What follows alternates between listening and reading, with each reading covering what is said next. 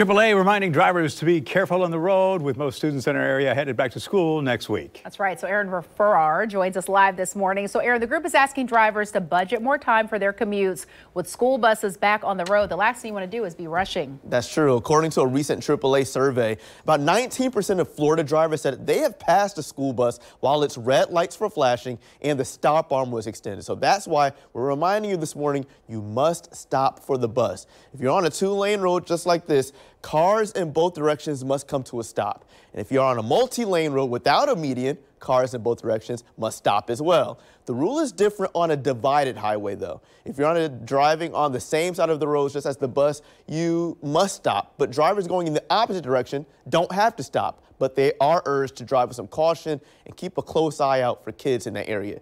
You also need to slow down and drive carefully through school zones.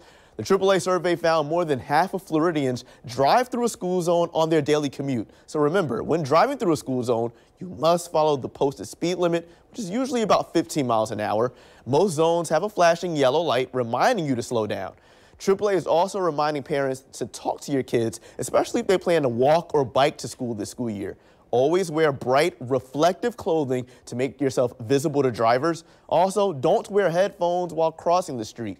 And if you're on a bike, make sure to wear a helmet for safety. If your child plans to ride on the school bus, always get to your bus stop at least 5 minutes before that bus is scheduled to arrive.